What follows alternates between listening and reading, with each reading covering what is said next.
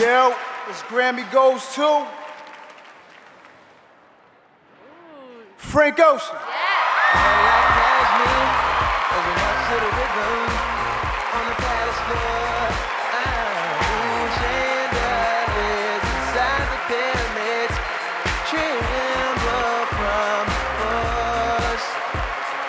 Symbols crash inside the pyramids. Voices fill up the house.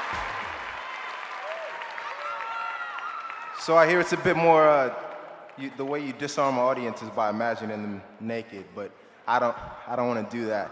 I want to look at you all as kids in tuxedos and being fancy and stuff like that.